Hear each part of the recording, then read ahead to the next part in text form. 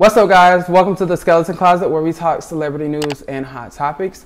Today we're getting into Bachelor and Bachelorette Nation drama. Will there be a new host? What's going on with Rachel Kirkconnell? Who's going to get the final rose? All that type of stuff.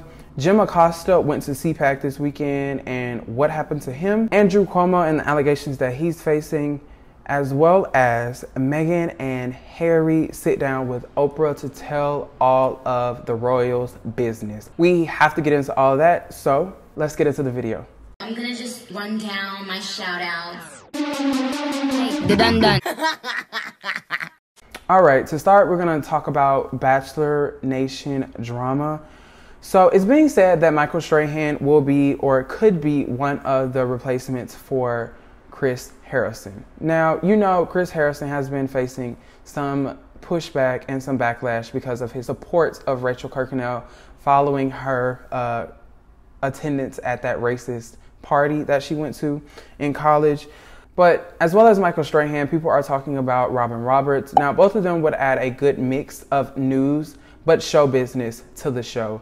But also, it'll check that diversity mark that The Bachelor and Bachelor Nation have been fighting so hard to have.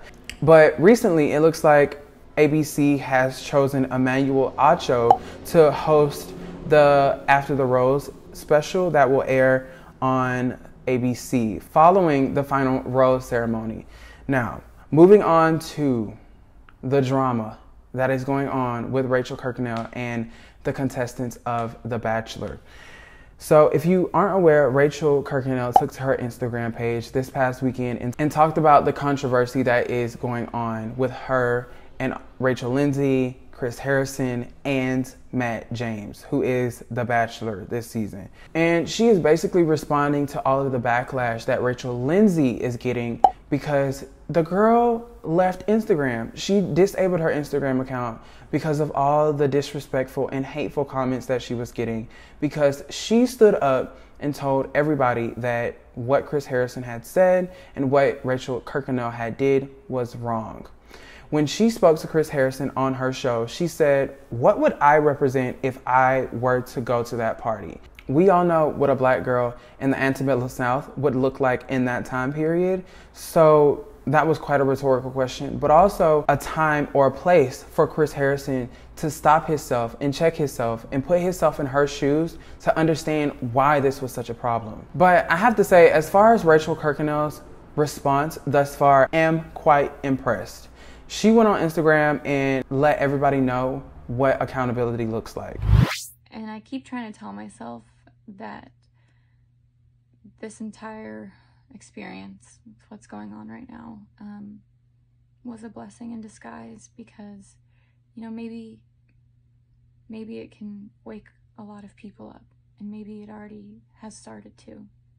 And I think one of the most crucial parts to all of this is to talk to each other and to have these conversations, you know, to have these uncomfortable conversations and to learn to unlearn and to do the work.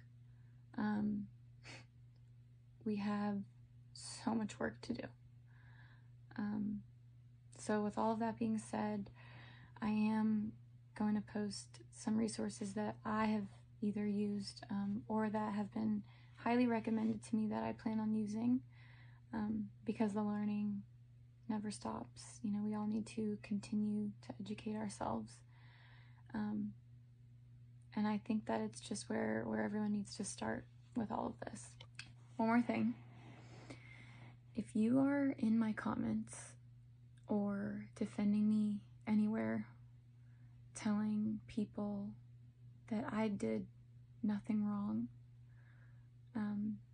that there's nothing to be hurt about, there's nothing to be angry about or offended about, please stop. That's not our place to tell people what they can and can't be offended about. You know, that's wrong. And that's part of the problem. So please stop saying that I did nothing wrong. That's not true. You know, if you really want to support me, then encourage me to do better, and encourage those around you to do better, and to accept change and allow others to learn and grow, because we need to work together on this if anything is going to change. And if you yourself, you're not understanding this, then go on this journey with me. Just open your heart to learning and to educating yourself on this. I think that I try and understand where the division comes from with this and why it's a controversial issue. And I think so many people think that it's solely a political problem. And it's not. At the end of the day, it's a humanitarian issue. It's how we treat others around us, and it's us learning what we can do to see these unconscious biases and this embedded racism that this country has, and learning how we can help the people of color around us. Our Black family, our Black friends, neighbors, teammates, coworkers, everyone. And again, thank you for holding me accountable. I'm so sorry. I know that doesn't change anything, but like I said in my statement, I just hope I can earn your forgiveness and your grace through my future actions. She was very sincere and genuine in her apology. She is making an effort to move forward and to become an ally and show what it looks like to take accountability for making a mistake. She knows what she represented by going to that party. She apologized, and she is putting forth and making an effort to rectify her wrongs. Because of course, she can't go back and change what she's did. She can't go back and not go to that party. But what she can do is take accountability for what she's done and move forward and make herself better, but also the people that are around her better as well. But with all that being said, is she only doing this because she's gonna win the show? Because if you've been watching The Bachelor, you know that there are 3 girls left. There's this girl named Bree, there's this girl named Michelle, and then there's Rachel Kirkconnell. Rachel Kirkconnell is the only non-person of color in the bottom 3, or the final 3. And I'm curious to know, is she doing this because she won the show? Now, you know that The Bachelor has been filmed, and the episodes are just airing now. They have filmed these episodes months in advance. The winner of The Bachelor has already been announced to the contestants. The contestants know who wins The Bachelor, okay? We just don't know. The viewers just don't know. But there has been spoilers and bloggers and people talking about this and saying that Bree is one of the girls that goes home, okay? So that leaves Rachel and Michelle to be in the final 2. Some bloggers and some people online have been saying that Rachel is the winner. She is going to receive the final rose. And I have to say, this would make sense considering how Matt James did issue a statement very late after all of this drama unfolded, saying that he was very and extremely disappointed by the photos that he saw of Rachel Kirkconnell attending that party. And Rachel is working overtime to win back the public's favor, but also is she doing this to win back Matt's heart as well? Because you have to take into account how embarrassed he would be, or has been, choosing this girl over the other women of color, only to find out that she could potentially, or is, or potentially was, racist. There is a Bachelor woman tell-all that airs tonight. We'll have to tune in to see what the women talk about and share their experiences of this past season. But as far as the final rose ceremony, we'll have to wait until March 15th to see exactly who wins the show. I can guarantee you the producers of The Bachelor are giddy, very much pacing to wait and see what the world has to say following the final episode. Now, moving on to Jim Acosta possibly almost being accosted this weekend at CPAC. Now, I have to say, for the people that have attended journalism school or the people that majored in journalism, you know, one of the things that you don't want to be is the story.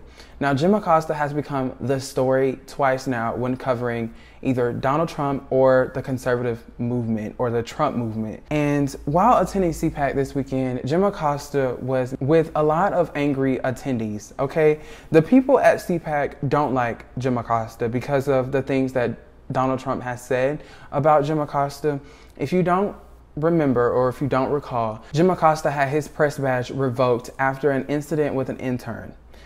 This incident was him asking Donald Trump some questions, okay? Donald Trump was over the questions, calling Jim Acosta rude and terrible because he was asking Donald Trump these questions and he wanted to move on to the next person.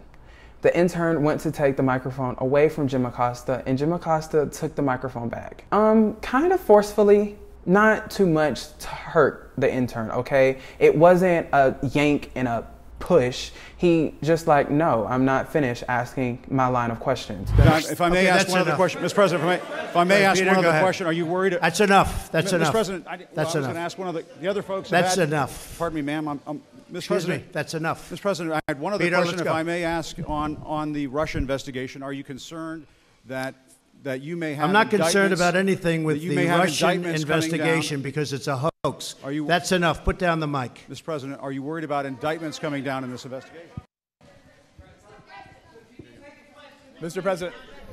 I'll tell you what, CNN should be ashamed of itself having you working for them. You are a rude, terrible person. You shouldn't be working for CNN.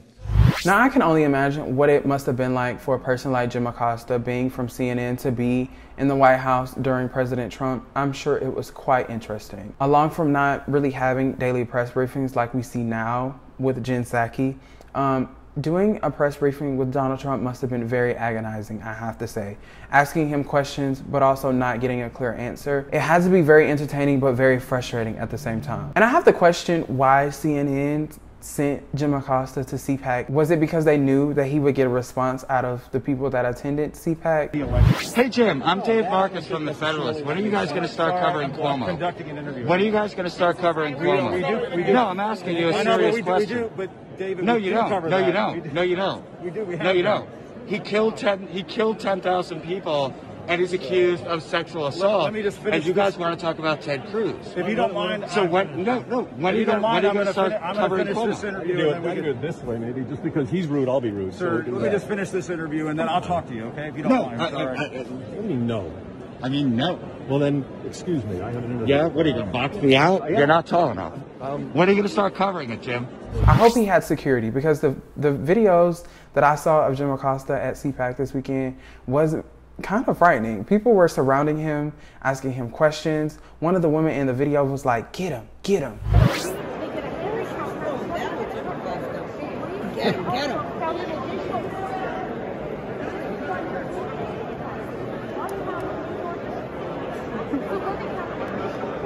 Antagonizing the man while he was doing an interview. So I have to wonder what CNN was thinking by sending him there. I know that it is his beat, quote unquote, but couldn't they just send somebody that was less problematic than to send him there?